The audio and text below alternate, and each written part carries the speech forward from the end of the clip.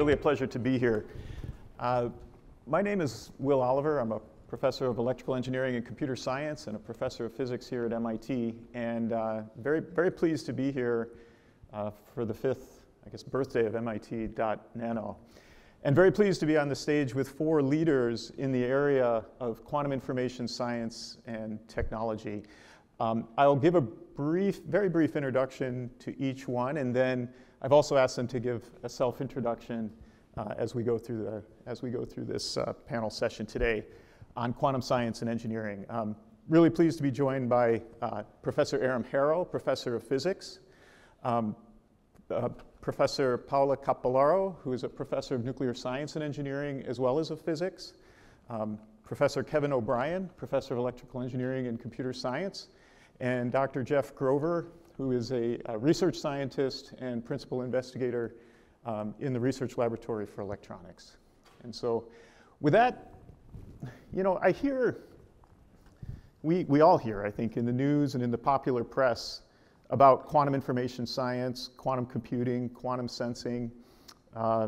It's going to revolutionize information processing, and yet we don't seem to have commercially scalable quantum computers yet. And I guess maybe what I'd like to do is start with Aram and just ask, what is the state of quantum computing today, and where are we at?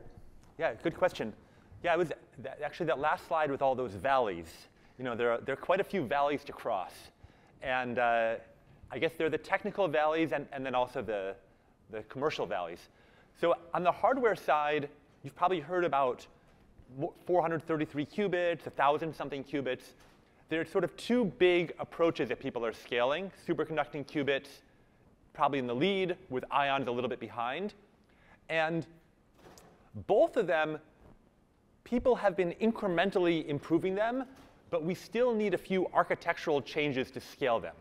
So for superconducting qubits, we still have one wire per qubit, which at some point, which has served us well so far, but can't go on forever. For ion traps, you have something a little bit similar.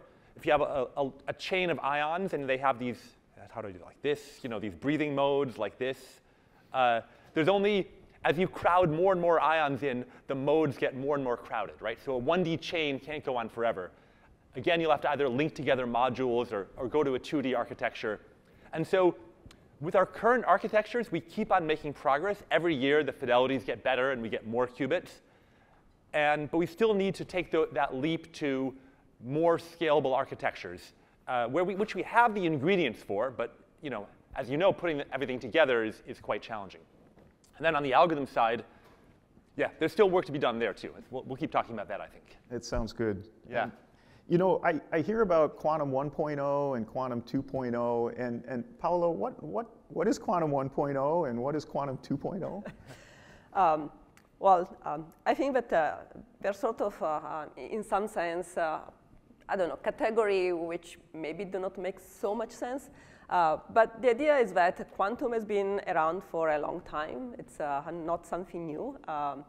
And we have actually already used quantum for many applications. From transistor or like in my field, quantum sensing, if you think of an MRI, it's use spins, which are an intrinsically quantum mechanical properties. You cannot talk about spin without quantum mechanics. But at the same time, you can describe it quite classically using just classical laws, and you're not really exploiting all the properties of quantum.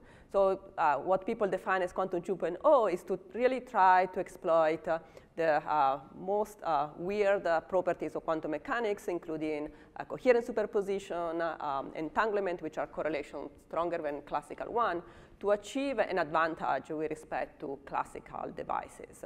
And to me, there is sort of like a continuum between the two. It's not like such a clear cut.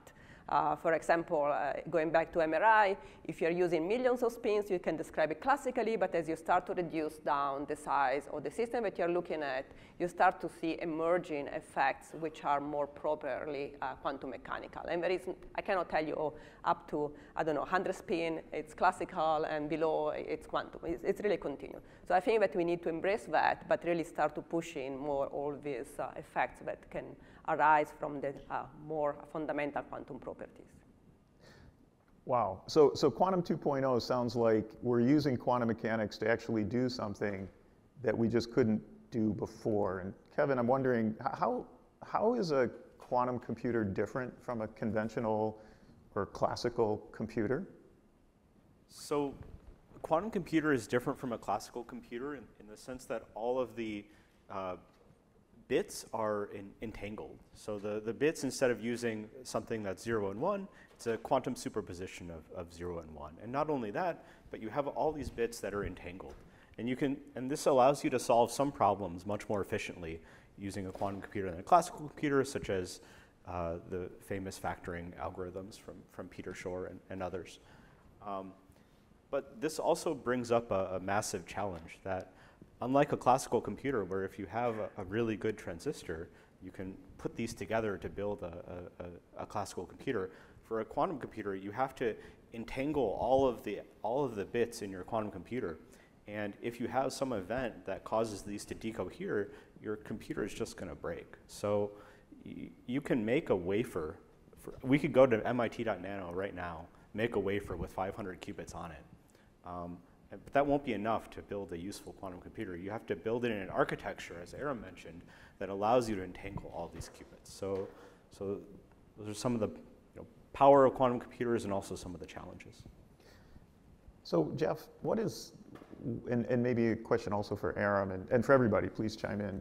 What is a quantum computer good for? What do we envision that it's going to be able to do one day that we just can't do today? And maybe importantly, what won't it do, right? What can it do, but also what doesn't it do? Yeah, if you could help clarify that. What won't it do is maybe easier. I was just in the hallway setting up my new email client and calendar from upgrading to Outlook 365, and quantum computers won't do this. They won't replace like the personal PC interaction that we're used to with word processing and other things. But there are interesting problems related to cryptography, like was already mentioned, Peter Shor's algorithm to factor large numbers, which then has a relationship to certain public encryption schemes. So this is one application that spearheaded the field. There are hopes that it could help with optimization and, by extension, maybe machine learning and other things related to this, although that becomes tenuous because we don't have like complexity theoretic guarantees that it could help, but there are, I guess, heuristic suggestions that it is powerful. And then the other thing that quantum systems are good at is simulating themselves. So I think this was probably the first impetus for the field, was when Richard Feynman and others had the light bulb idea 40 years ago that quantum systems are hard to simulate classically because their state space grows exponentially as you add more particles to your quantum system. And so why not just use a quantum thing to simulate itself?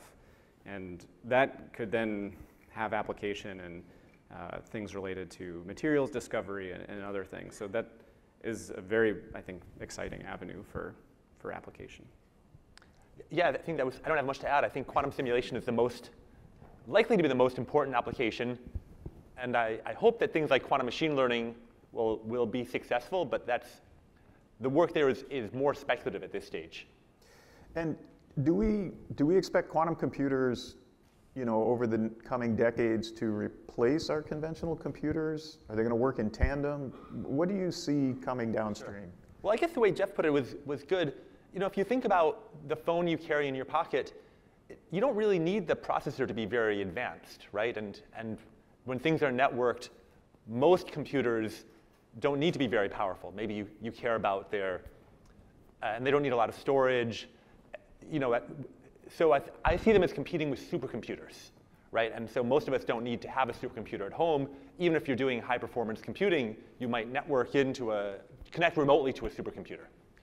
So I think that's the paradigm I would have for quantum computers, with a giant exception for anything related to quantum sensing. I mean, that's a whole, and maybe if a quantum computer is talking to quantum clocks or quantum internet, that's a totally different story. But if you just want to, in terms of quantum computers that solve hard problems, then they're going to compete with things where computing power is really the most important thing. And so that's where you get in. And then, what do we spend a ton of computing power on? Right now, we use our supercomputers for quantum simulation. To simulate one proton is kind of at the limits of the abilities of our current supercomputers. Things like that, simulating the atmosphere, simulating a molecule, geology, all kinds of giant computing tasks are the ones where quantum computers will, you'll naturally want to try them out.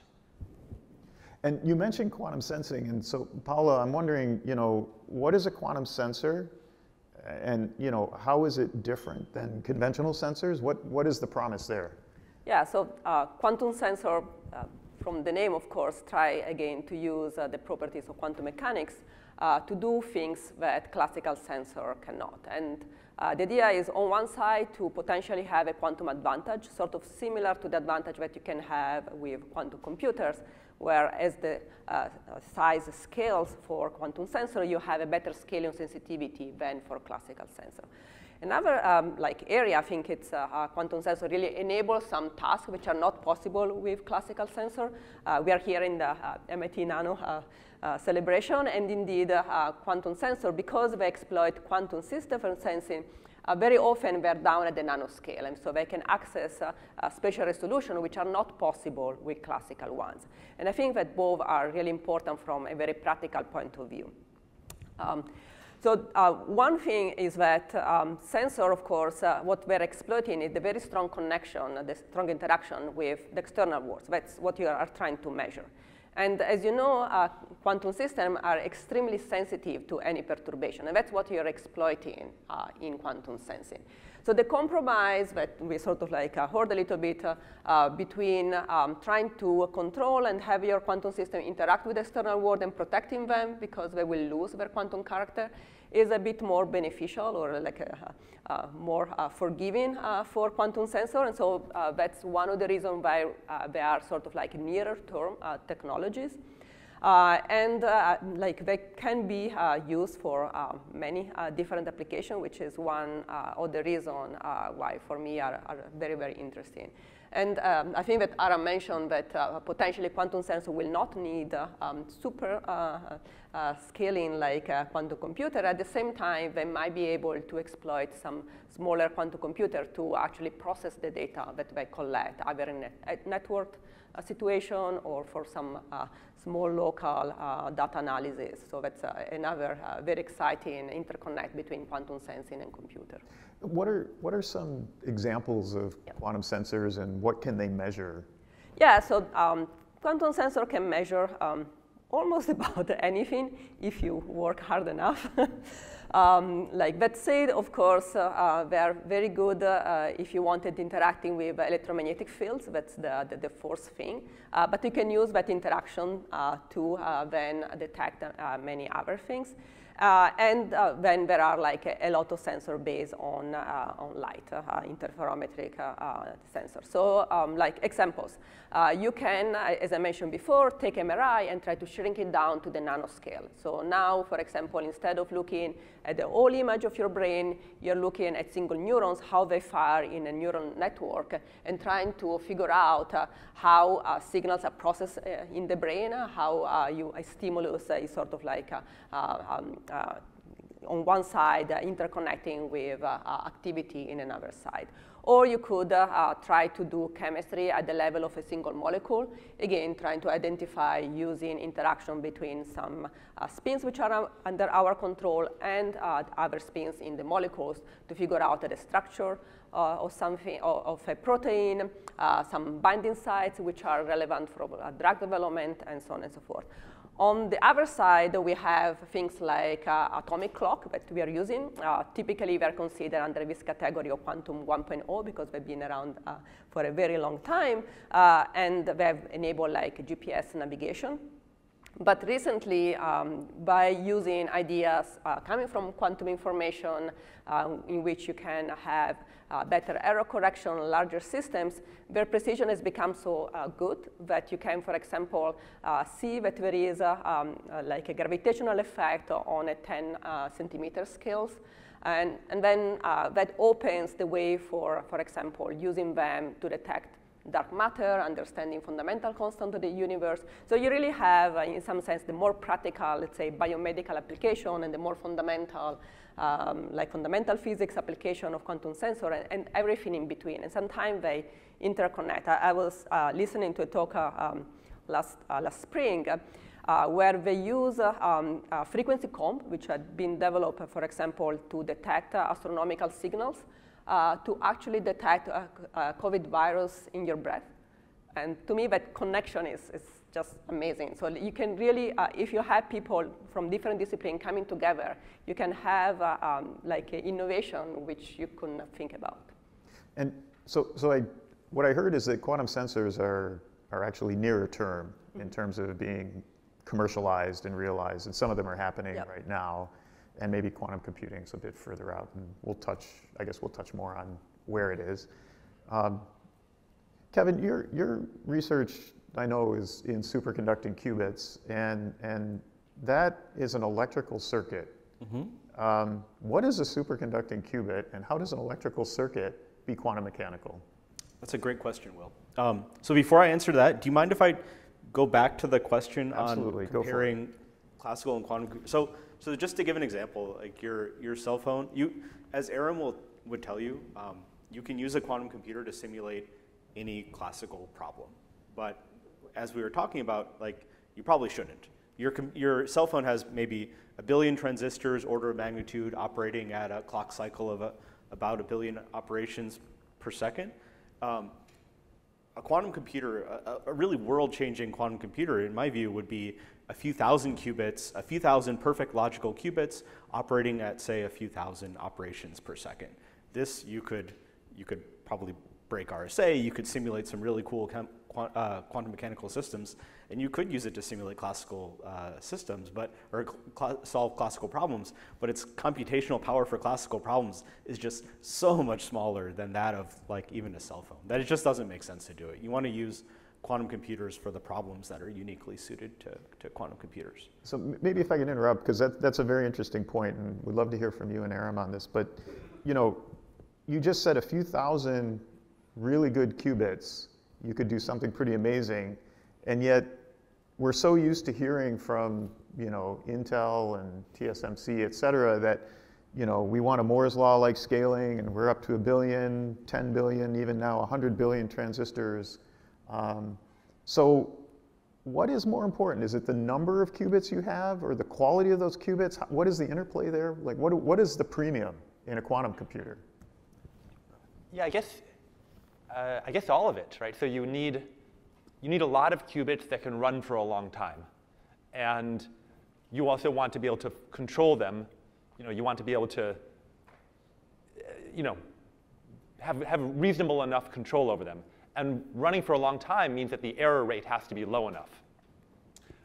One thing that gives us hope that this is possible, because it is hard to make, this combination of being able to control it, as Paola was saying, and also isolate it from the environment. You kind of, having one or the other is easy, right? Having both is the challenge.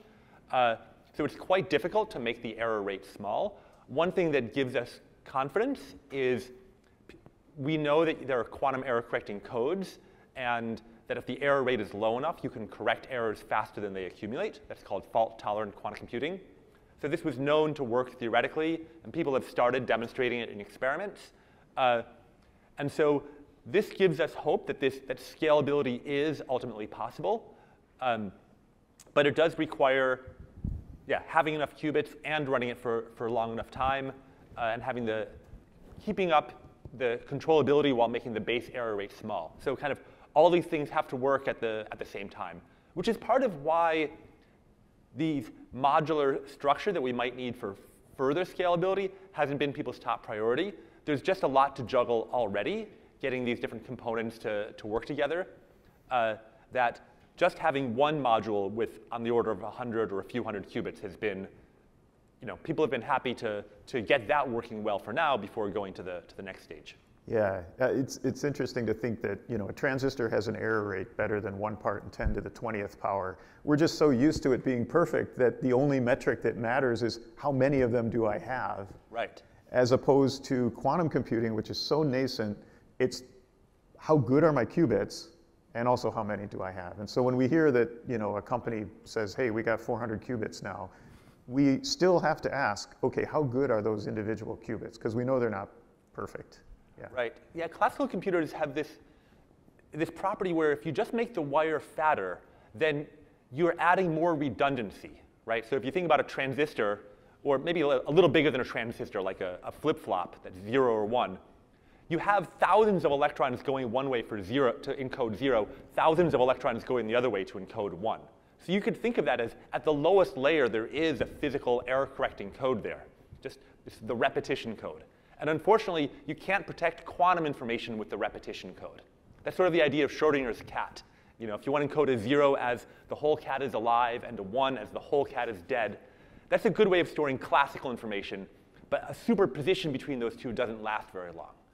And so that's sort of kind of the original sin of quantum computing. It's what makes it hard in the first place is that classical computers, you can just use repetition codes at the base layer, and it's a very simple technology, like a bigger wire. And quantum computers, there are codes that you can use at the base layer, but they're just already that base layer is a little bit more complicated. And people have demonstrated the building block, things like the surface code, are things that people can do in the lab and work.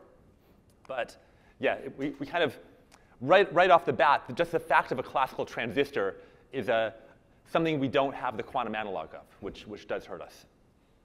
Would anybody like to add anything? Okay, so maybe I'll return to the question for Kevin on superconducting circuits and just say that Jeff's also an expert on superconducting circuits, and he's worked on natural atoms before. So I'm going to ask him in a moment about natural atomic systems. But let's think in the context of MIT.nano and how it helps us. And so getting back to the question we had before, Kevin, what is a superconducting circuit, and how does MIT.nano help us build these superconducting circuits, and how are they quantum mechanical? Okay, perfect. Thanks, Will. Okay, I didn't escape for long, so that's good. So I still think it's mind-blowing that you can describe just normal electrical circuits quantum mechanically. Like if you take a capacitor and an inductor and wire them up, or if you take an empty soda can and send electromagnetic waves into that, you can describe this state quantum mechanically. At room temperature, you typically don't see quantum mechanical behavior because there are so many thermal excitations. At room temperature, at microwave frequencies, for example, there are around 1,000 thermal excitations, 1,000 photons per mode. But once you cool this down to, say, 20 millikelvin, then you have a negligible amount of thermal excitations, and you can generate single photon level excitations and actually coherently control the quantum state of these objects. So this gives you a controllable quantum system. But now you have to make it into a qubit. And to do that, you need something called, you need a nonlinearity, which breaks the degeneracy between the levels, or in other words, just allows you to control it more easily. And that nonlinearity comes from something called the Josephson junction, which is something that forms at the interface between a superconducting metal, an oxide dielectric barrier, and another superconducting metal. So with these tools, making basically LC resonators and making these nonlinear LC resonators with Josephson junctions, we can wire these together and create superconducting quantum computers. And the way that MIT.nano enables this is, so I think superconducting quantum computing, it's going through this transition where a lot of the biggest quantum computers are being built in industry now. And this is something that's just been happening over the past, say, 5-10 years. And that's also leading to some consequences where the complexity of these systems is really rising rapidly. For example, and a lot of folks in classical computing might laugh at this, but the processes are starting to need things like through silicon vias, starting to need things like air bridges, starting to require more and more levels of processing. I would say the number of process steps is still below that of a classical computer by far, but each of these processing steps needs to preserve the quality of the materials. In other words, the quality factor of the things that come out of it at the end it needs to be, say, 1 to 10 million. So each of these processing steps has to be very precise. And this is really getting out of the realm of complexity that a single academic lab having their own tools can handle.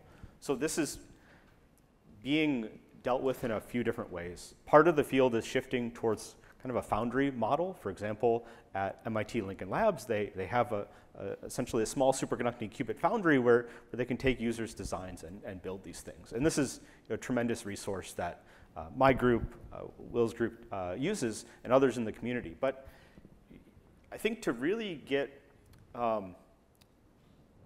to harness the power of students, to innovate, you really need to allow them to get their hands dirty, try new things, try all their crazy ideas before this goes into a foundry level process. And that's what, particularly in the last 6 months, my group, along with the engineering quantum systems group, has been working on at MIT.nano, building these superconducting quantum processors using the state-of-the-art fabrication techniques in MIT.nano. So we're really excited to continue pursuing that. So just to clarify, you said an LC circuit, nonlinear inductor with a capacitor, forms a quantum system. Yes. But are these weird materials? A superconductor sounds weird. What materials are we talking about here? Oh yeah, so these are very not weird materials. So you can make all sorts of weird superconducting materials, high temperature superconductors, but our superconductors, because of this need to get rid of all the thermal excitations,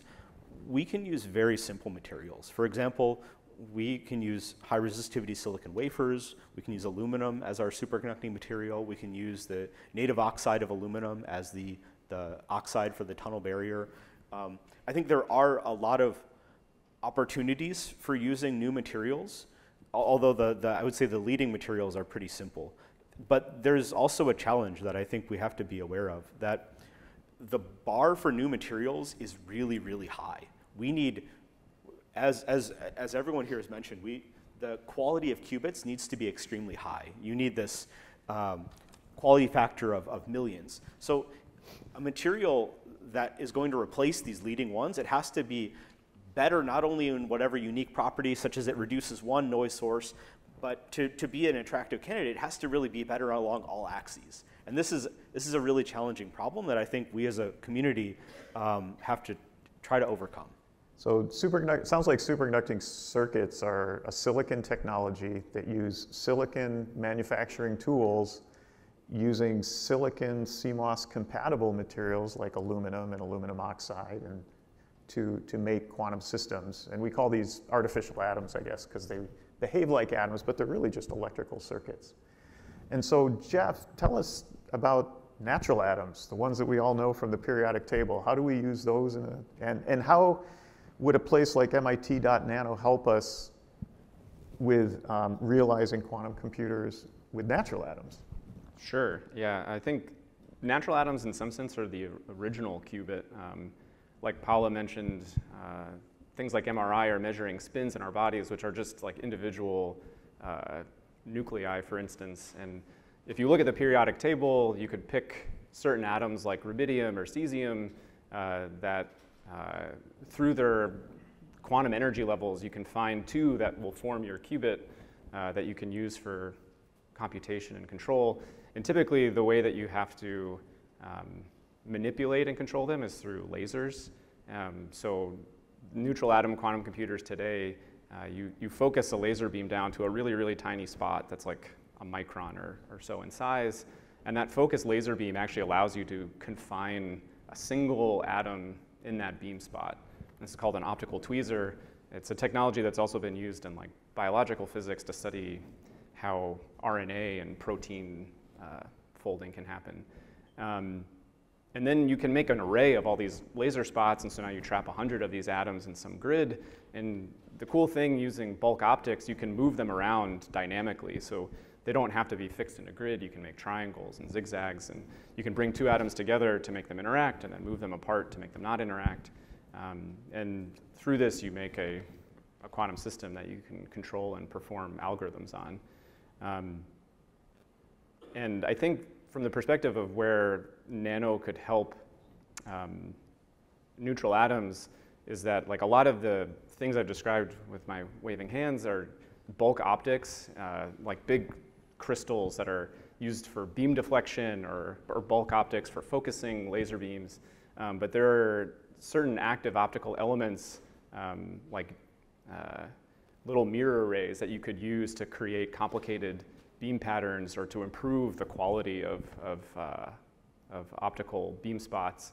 And there, I think leveraging actual dedicated fab to do that would be exciting. And I think a lot of folks in Dirk England's group are working on shrinking these bulk optics to things that are chip scale to try to make it a more scalable technology. Because if you look at a typical neutral atom lab, there's this huge optical table full of mirrors and lenses that you have to turn with knobs in your hands. And I think to commercialize something like this, we'll want to shrink a lot of that down. So you're talking about integrated optics. Yeah, integrated optics. Silicon. Yep. And so again, it's a silicon technology that uses CMOS tool set to hold atoms in free space and realize a quantum computer. Yeah. Wow. That's really dream. Cool. We have a few questions that have popped up, and maybe I'll start with one that's for Aram, because we hear about von Neumann machines, and maybe what's that, and what's a quantum computer, and is a quantum computer a von Neumann machine, and if not, what is it? So with the online questions, you can't have a back and forth with the questioner. My guess is that von Neumann architecture means the conventional CPU, stored memory type, the conventional model of computers that we have. And that interface between classical computers and quantum computers is something that we have to keep getting better at. I think right now we have not heavily optimized it. One thing that's going to happen with fault-tolerant quantum computing is that with our current quantum computers, maybe you initialize it, you do a bunch of operations, and then you measure. The measurement's destructive. You measure all the qubits, and then you analyze the data. Fault-tolerant quantum computing has to go beyond that. You have to be constantly measuring some of the qubits in order to diagnose the errors. And then you feed back, you send that to a classical computer to read what's called the syndrome, figure out what the error is, and then calculate the way to correct it on the quantum computer and feed that back in. So in real time, you're measuring, and the output of that is affecting your quantum computation.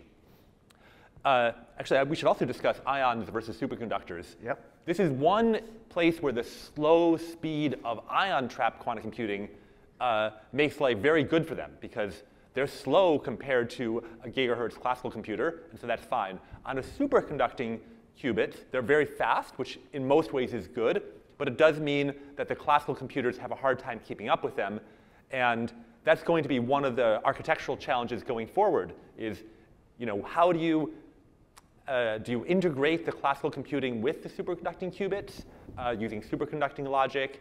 Is cryo-CMOS going to help? There's some big challenges there.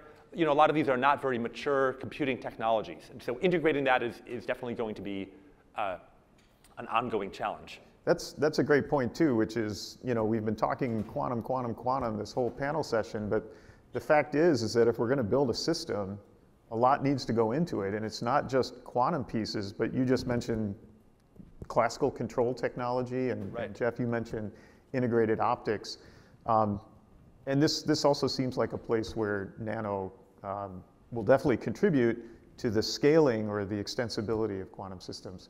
And maybe I can just follow on with sensing. What does that look like on the sensing side? Is there a similar need for these surrounding classical technologies to enable quantum sensing? Yes, definitely. I think that there was actually a question which popped up and got. Oh no, it's there. Okay. Yeah, I think that definitely for sensing, a lot of sensors that you would like to have are down at the micro scale, or at least millimeter sizes. And currently, a lot of the prototypes are instead, for example, on a big optical table, or they're, in any case, relatively large and cumbersome. I think that, yes, we need like a strong efforts in that direction to shrink down. I don't think that there are like super fundamental problems, but it's also a little bit, in my point of view, a problem of wheels. people who are developing this sensor were typically working, like they love quantum mechanics, at least that's what I do, and they might be less interested in actually working on the more technological side to develop these nanostructured devices.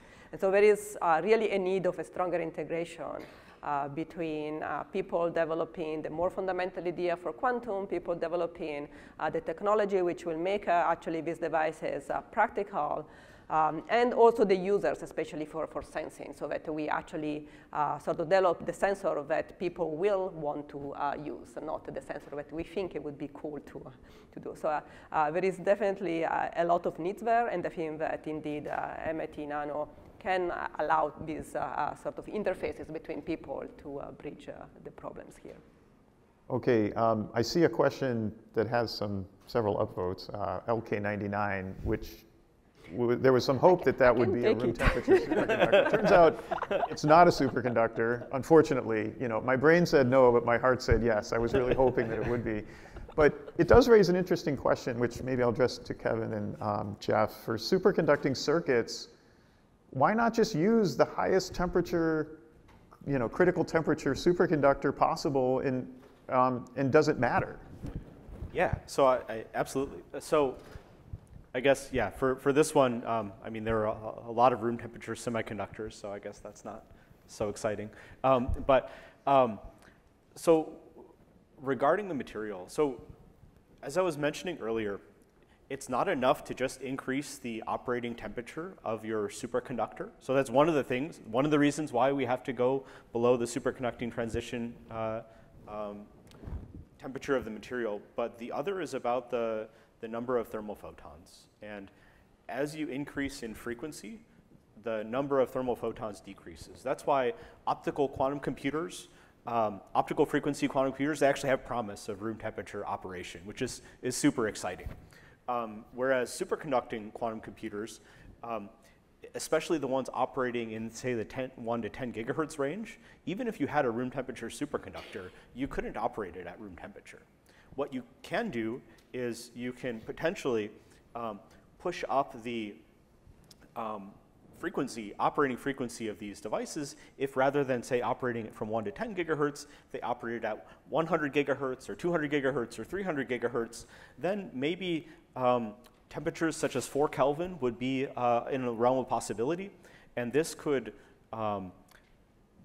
reduce a lot of the cost of quantum computing. You have a lot more cooling power if you're able to work at 4 Kelvin. You're able to better interface with cryo-CMOS, better interface with SFQ, classical superconducting control hardware. So I think there are really strong motivations to do that, but I don't see superconducting quantum computers ever operating at room temperature. That's more for optical systems. Why don't we just go to 200 gigahertz? Let's just do it. What's the problem there?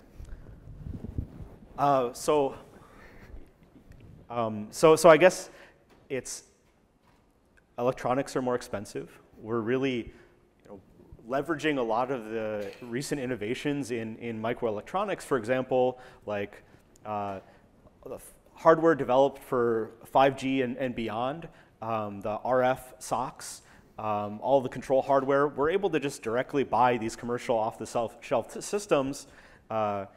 People work on custom firmware for these, and we're able to use these to control the superconducting qubits.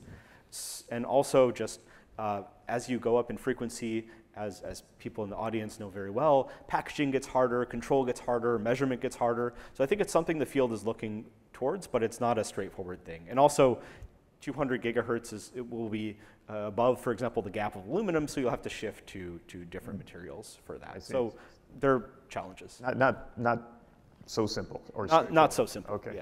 Yeah. So it says question mostly for Kevin, but I'm going to also address it to Jeff. Maybe I'll start with Jeff. So what are the relative strengths and weaknesses of these technologies, superconducting qubits compared to trapped ions or spin qubits or neutral atoms? Like, what do you think there? So yeah, superconducting qubits are nice because they are, as Will said, an artificial atom. We can kind of tailor design their effective atomic properties just by changing electrical properties of the circuit. So that gives you a lot of controllability as a scientist to come up with a qubit that has the properties that you want. We've also mentioned a lot clock speed. They have a fast clock, so the kind of typical gates or operations that I want to do on a superconducting qubit take maybe a few tens of nanoseconds, whereas on an ion trap, they could take hundreds of microseconds up to milliseconds, depending on the specific type of architecture and these things. And so they're, the kind of practical impediment to running some complex algorithm starts to come into play. So even if we have some favorable scaling for doing something, the prefactors matter for real people running real things on real systems. So even if I have a computer that could give me a good answer, if it's going to take me 3 years to do it, it's maybe not so useful. And so I think that's where superconducting qubits can be better on one axis relative to something like an ion trap. But of course, ions have much higher quantum coherence, so that's a check mark for them. So far, superconducting qubits, the highest coherence that we've seen is at the millisecond scale, whereas for ions, it can be sometimes immeasurable. They can't measure long enough to figure out what the so-called T2 time of the qubit is, so it's basically infinity. That's a very nice feature to have. And then comparing to silicon quantum dots, I think they have a lot of the same benefits of superconducting qubits, where they're, you can use CMOS compatible technology to make them. They're very tailorable. They have fast clocks, but they also can suffer from low coherence time just because of the kind of messy surface physics that happens in fabrication. And they also require a lot of control lines to control them.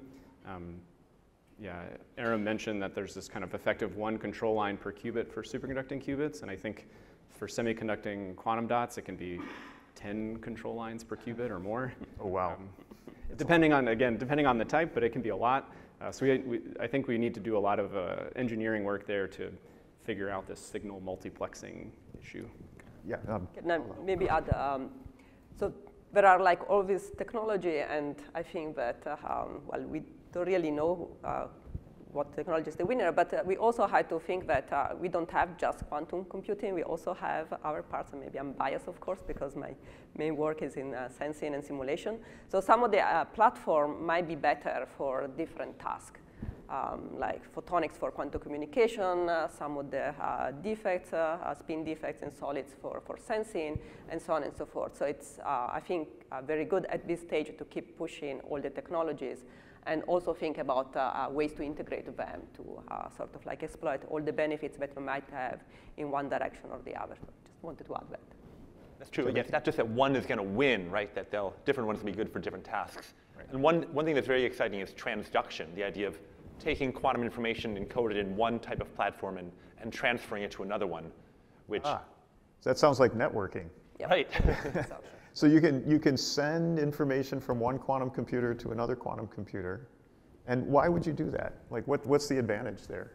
Well, I guess we mentioned modular quantum computers. Let's say it's hard to scale up individual modules, but if you can link them together, then maybe you never need to make one module bigger than 200 qubits. So that's one. So it might be easier to make a smaller one than one giant big one. Right. Make lots of little ones and then network them together. And long-range entanglement can also, I guess, have sensing applications. Do you want to say anything about that? Yeah? Well, so like it can have both application on just like sensing distributed signals, for example, astronomy. It's like a very simple example. But also, I think the integration between sensor, which might be deployed at a given location, and a supercomputer, which is actually a quantum computer, would be very beneficial. So there is like an intrinsic cost in transforming quantum information into classical information and back into quantum for processing. So we want to avoid that sort of like a bottleneck through a classical transmission of information. So if you really can have a network of quantum sensor connected to a quantum computer, it would be the best of both worlds. Yeah. And clock synchronization also, Yeah. right? There's one, we'll get back to the questions in a moment, but there's a really important topic I wanted to cover, and maybe we can start with Aram. And sounds like we're not going to have a Shor-capable, Shor meaning RSA cryptanalysis capable quantum computer for a while, 10, 20, maybe even 30 years, who knows. So do I need to worry about security today? Like, can I just wait until that Shor-capable machine arrives and we'll figure it out then, or do I need to be concerned today? I think one thing causes people to relax, you see in Chrome, there's like that thing that's green and then it's yellow and it's red, it's pushing you to update. And it gives you the sense like, yeah, when there's, if I need a quantum resistant crypto system, I'll just quit Chrome and reopen it and it'll put in the latest crypto system. But I think there are other things like cars, satellites, pacemakers, where changing over the crypto system is not so trivial. And so we have to think about replacing RSA and elliptic curves and so on well before the big quantum computer comes. The other source of instability there is modular quantum computing. So once you get to a certain size, someone who wants to just throw money at the problem could build a lot of modules, right? So it's not like so far we've had this evolutionary incremental increase of quantum computer size and quality, but it'll reach a threshold where error correction is possible. And it might not be economically productive to spend an enormous amount of money building a large quantum computer, but for a nation state that might be something that they would want to spend the resources on doing. So I think Shors could come faster than you think, and you have to prepare for it earlier than, well before it arrives. The ethical, there are a range of societal challenges. I'll mention in a totally different direction, because of the security implications among, that's only one of the applications, but it has also led to tension, especially between US and China, and there's the possibility of technology being restricted, students having more trouble traveling between these countries. So that's something that downstream of quantum computing that we also have to worry about and think about, what our role is. So I inferred from that, though, that there are, so RSA, elliptic curve, crypto systems are susceptible to attack by a quantum computer. But it sounds like there are other crypto systems which may not be susceptible to attack? Right, so people for a long time, there have been these lattice crypto systems which haven't been resource competitive with RSA, but would be more appealing because we don't have any quantum algorithms to attack them. But one thing I think that people should know about computational complexity theory, no one has any proof that you can't factor numbers quickly on a classical computer, that you can't break a lattice crypto system on a classical computer. There's no proofs of any of this. All we have is that people have tried for decades, for factoring, arguably for millennia, to come up with fast ways of doing these things, and we've only made this much progress. So sometimes people will advance a new quantum-resistant crypto system, or supposedly quantum-resistant, and it turns out it's vulnerable to classical attack, just because the total number of person hours spent thinking about it is just so small. So there are these ones that we hope will be resistant to quantum and classical attack, but we definitely need to be thinking about this now. So many people are just doing both, like you do classical crypto and post-quantum resistant. Yeah, two locks on the door, right? Yeah. So if one of them breaks, you're still okay. Exactly. Well, we're getting towards the end, and I realize we didn't get through all the questions here, and let me apologize for that as the moderator. But we'd like to cycle through each of our panelists and ask. I'm going to ask two questions, which probably get asked every single time, which is, when are we going to have a quantum sensor? And when are we going to have a commercial scale quantum computer? And maybe your thoughts around that. So maybe we'll start with Aram. Yeah, with quantum computing, I really don't know. I think in the next few years, we'll start doing things that you couldn't do classically that are of academic interest. Commercially, maybe 10 years, but it's very hard for me to say. That was the only question, right? Yeah. Paola? I will totally agree, and say in terms of quantum sensor, we already have quantum sensors, but I guess the question is when do we have them commercially available? And there are a number of startups which are already out there and sort of selling their products in terms of quantum sensor. I think that, and also like established industries that are developing in-house quantum sensors. So I think that this is like really like a bit more of about market penetration and really adoption of the technology. But at the same time, we also still want to expand. I mean, quantum computer is in some sense one like it's seen as one task. You want to do quantum algorithm. Quantum sensor, you have so many possibilities that really there is no ceiling in some sense. Kevin? Yeah, I think I would guess a decade for solving useful problems with commercial quantum computers. And as others have said, we have quantum sensors now. I know in some of the research that I do, like we are using quantum sensors to advance quantum computing. So I think it's very much in something a lot of people are doing now. Yeah. Jeff, final word? I guess for a commercial quantum computer, I'll go slightly more pessimistic and say 15 to 20. 15 to 20 years, yeah. Yeah, 1 to 2 decades. My expectation is probably much like conventional classical computing. It's going to evolve over time, and it's going to start effectively with hearing aids, to use an analogy, which isn't very powerful, but it was commercial and then eventually grows over the decades. And hopefully we'll see that happen because it'll kick in a virtuous cycle of development. So with that, I would really like to thank our panel members, so please join me in thanking them.